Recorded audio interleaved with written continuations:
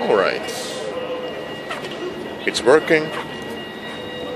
I'm in Rotterdam at the moment. You can read behind me. Oh, let's see, Rotterdam Central Station.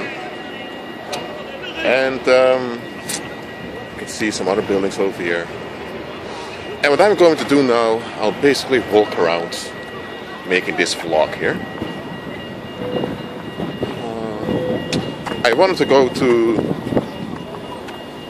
another city in the Netherlands today. It's a bit of a remote village basically, but you know, I missed my train, I had some delays, so I decided I can go there tomorrow also. Well, I don't know, maybe there were some demons fighting me, resisting me from coming there, or maybe the Lord decided I have to go another direction. I don't care. You know, everything works out for my good anyway, so there's no reason for me to fear. Well, guys, so can you see me well? Yes. Hold on, yes. Listen carefully. I've made videos in which I've talked about prayer. And last time I made a video in which I've explained the power of prayer. And I explained why especially pagans have such a trouble with Christian prayer. Because listen, what you guys are doing in those churches, you know, Our Father who art in heaven and all of that, or closing your eyes, bending your hands, and giving a petition, you see. Okay, I understand what you guys are doing, okay? I'm not condemning you, I'm not criticizing you. What I'm just saying is that, listen, Our Father that art in heaven, Our Father prayer is a model prayer. It's just to teach us what our focus should be, okay? It's not something you have to repeat over and over again, okay? For example, the Psalms also. Some of the Psalms are also examples of how you can praise, how you can pray, okay? They're not meant to be repeated as a ritual over and over again. But many of you, dear Christians, you didn't know any better. Why? Because you were deceived. Because even in your deceived state, you still have an impact, you see? And pagans, people who worship demons, because even if they don't know demons exist, when you're a pagan, you're worshipping devils, okay? People who worship demons, whether they know it or not, they are quite frightened of Christians praying. Yes, they are. And I already explained why, but I'm going further into it. When you, dear Christian, begin to pray, you know, the boundaries that are established around you will be threatened. You see? For example, I'm just giving illustrations now. These illustrations, I made them up, but they serve to teach you something. For example, this hotel behind me here, as you can see, it's a business, all right? And there are people working over there. There are people staying over there, or else, if there were no customers, they will get out of business. Or let's say you have the Nationale Nederlanden. Those are those who build huge buildings behind me. Well, huge for the Netherlands. You don't have any skyscrapers around here, like we have in Japan, Korea, and those other countries. What I'm trying to say is that those institutions, many of them have witch covens or witch doctors behind them. See? And those evil spirits, they're not harming anyone, but they're basically telepathically manipulating people around to visit those businesses. You see? So when it comes down to it, the only reason why those institutions or businesses are in operation is because of the shadow witchcraft that they are practicing. Okay? If you're a customer and you buy something, it does not mean that you're bewitched, okay? So if you have a restaurant and you want to go out with your friends, you can go to the restaurant, okay? If you are staying at a hotel, you can stay at an hotel, okay? So if they are involved in any kind of shadow witchcraft, it's their problem. They have to deal with the consequences. But just be aware of it. Many of those institutions and many of those businesses, they use shadow witchcraft. And what does this have to do with prayer? Hold on. Those businesses and those institutions, they are dependent on the ignorance of the population to remain to operate, because the moment people become aware of such stuff, their income is endangered. So what you will have is that in a city, for example, I'm in Rotterdam now, as you can clearly see, you will have certain secret societies that come together. And what you basically have is you have those business owners who are involved in shadow witchcraft. They go to certain ceremonies, often. It's often in the weekend, because just like churches have their services during the weekend, or some on Saturday as it's supposed to be, but many on Sunday. Anyway, the same way you have pagans also having their celebrations during the weekend. And what they basically are doing is they are bringing animal sacrifices, or they're performing all those strange rituals, those perverse sexual rituals, do all of those things to contain negativity around them, because those spirits need negativity in order to operate. And from time to time they will practice also sacrifice. And the thing is, they come together and they'll discuss with each other who is a threat to their businesses, who is a threat to income. They're not worried about robbers, they're not worried about criminals. They're not. What they are worried about is spiritually enlightened people. So, you don't even have to be a Christian. If you're just someone with an open eye to see things that others can't see, you are a threat to them, because you can open people's eyes. When people's eyes are opened, that they're being used by unseen forces, then trouble will happen in those institutions, those businesses. They'll either go bankrupt, or total chaos will take place. Because remember, many of those businesses and institutions, they use intimidation, violence, and all kinds of tricks to scam people in order to get what they want. You see, we live in reality, folks. So I'm being real here. So when you have a spiritual open eye, you are a danger for the establishment.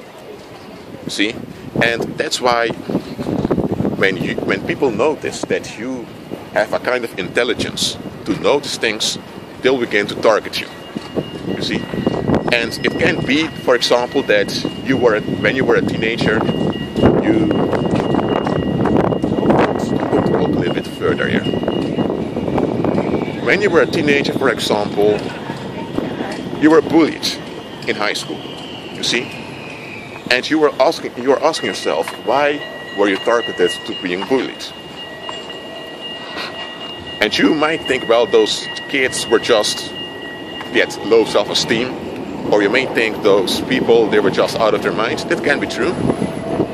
Or maybe you had a bad attitude and people didn't like it. Okay, that can be true also. But what you don't know is that at that high school, one of those teachers is inaugurated in a witch coven, or she's inaugurated in some congregation of witches, and she at the job is basically practicing divination upon those pupils in that high school, and she noticed that you have a certain amount of intelligence to see through what's going on in the spiritual. So she then talks about you in the witch congregation or the witch coven. And then they over there decide that, okay, this guy or this girl, you see, they have a certain amount of intelligence. Well, we need to prevent this individual from becoming a real threat to us. So there are basically two things they will do. First, they will cause they will try to make your life miserable so that you become receptive to negative energy. You see, because when you have negative energy around you and in your life, evil spirits can easily walk in and out of your lives. I'm not saying you're becoming possessed, that they're entering inside of you, no. But when you have negative energy and you have a bitter attitude because of what people have done to you, evil spirits can come in and out of your life. Okay? That's one. The second thing that they will do is, after a while that you are being bullied, because that witch will put spells upon those other kids so that to turn negative attention towards you. When that has happened, then they will try they will send other witches on your path to befriend you. Because first they target you, then will try to befriend you to win your confidence. And then two things can happen. Either they will kill you, literally, they will send some assassin after you, or they will initiate you. Now, an initiation can happen in diverse manners. It can happen without you knowing it. They can place a strong spell upon you and perform a ritual upon you without you knowing it, and without being aware of it, you're giving consent to a satanic contract, and you are inaugurated. So even if you're not, directly involved with their practices, you still have become an agent for them. You see? Or they inaugurate you by telling you the truth, what's going on, but they won't tell you that they've targeted you, but they will tell you that you can get power, you can get an easy life. They will begin to, they will begin to promise you stuff in order to lure you in. And they will do it subtly. They're not going to tell you, listen, we are pagans, we worship evil spirits, who are also called Greek gods, Roman gods, and some of us are even sold out to Satan, and we are fighting against the Most High and against God's people, against the Bible. Often they won't do that. Sometimes some people will do that to you, if they see that you are already embittered against God because of what has happened to you during your life. But often they will just, they will try to give you certain hints, certain tips, what you can do, certain psychological tricks you can use on people just to get certain results. And little by little, you will become more interested, you want to know more and more, and before you know it, you yourself want to be inaugurated, want to be initiated, you see? Because they know very well that if you have a certain amount of intelligence to notice things, you can infect others with that intelligence also. And if you have the awareness to realize what's going on behind the scenes, then you can also easily discern that, the Bible is true. And when this happens and you choose to follow God, when you become born again, they can't do anything anymore because they can't undo your salvation.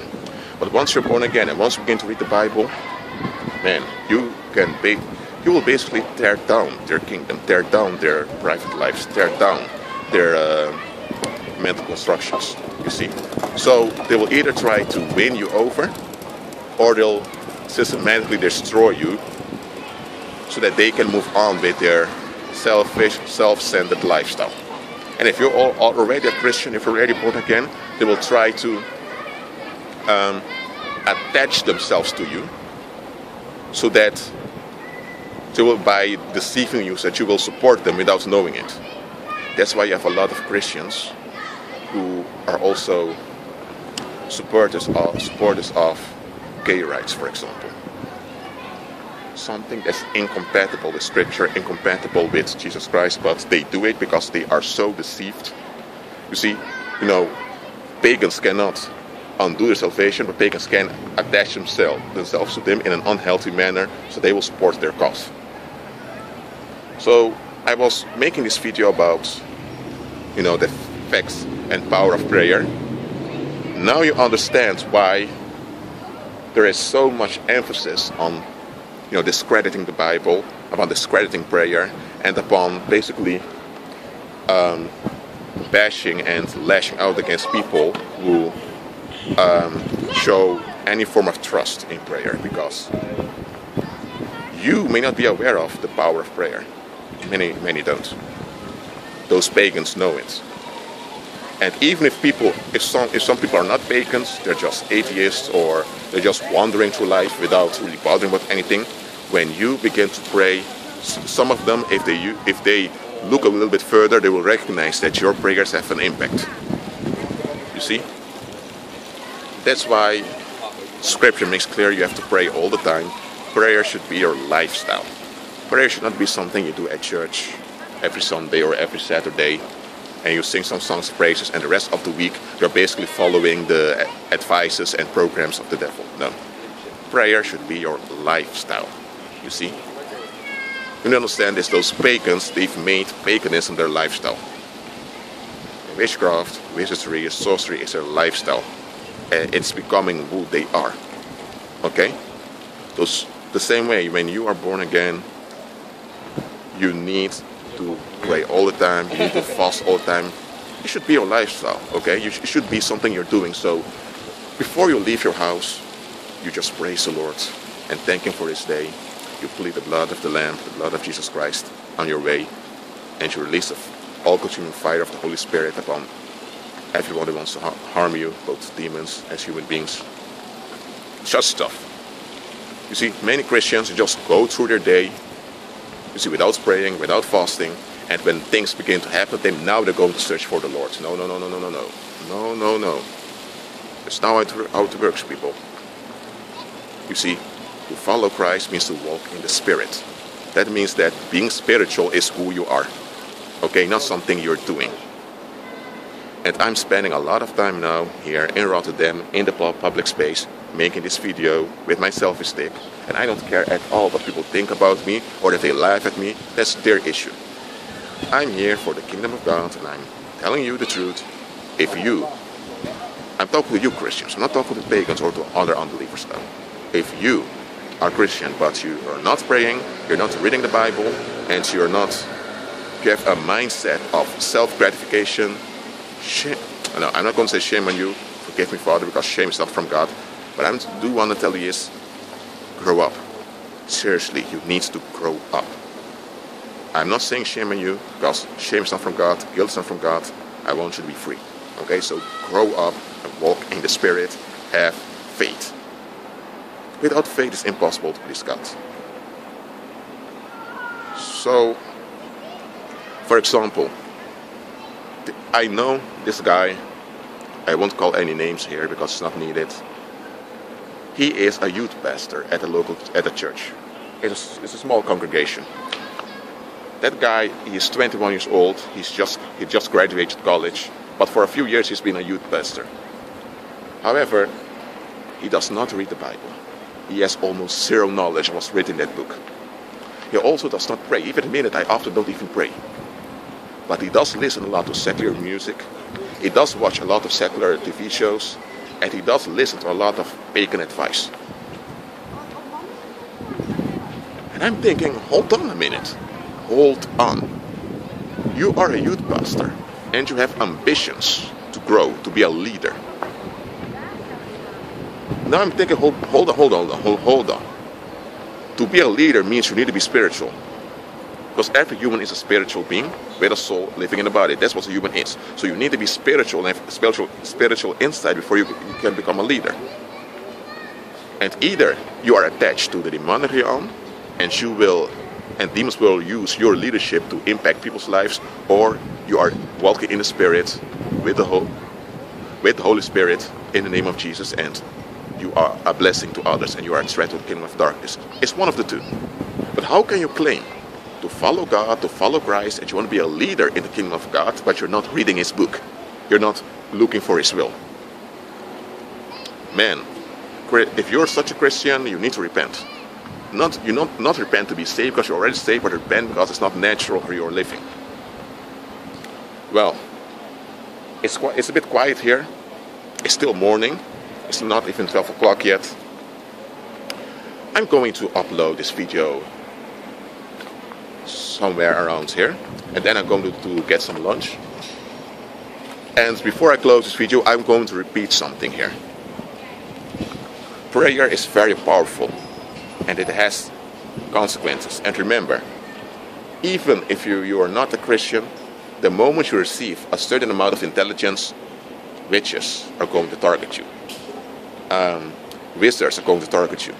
And you have many undercover witches and wizards around you. They can be a school teacher, it can be someone at the fitness club, it can be one of those restaurant owners, or it can be a classmate with you at school, or a student mate at college. You see, you have a lot of people who covertly are into witchcraft, you see, and they may not be people with ill intentions. However, if you're involved in witchcraft, you're still involved in witchcraft, and you're still an agent because when someone unknowingly is practicing witchcraft, when they have adopted a mindset, a witchy mindset. So every time they notice that you have a certain intelligence, but it's not in harmony with their mental construction, they will see you as a threat. They begin to talk about you, and because they begin to talk about you, others who are real initiated witches, they will notice it, and they will think, about whom are you talking? Let me see who that guy is, who that girl is. So you need to pray, and if you're not saved, you need to get saved, because if you're not saved, then you're doomed. All that being said, y'all, this is enough for now. May the grace of the Lord Jesus Christ be with you, and be at peace.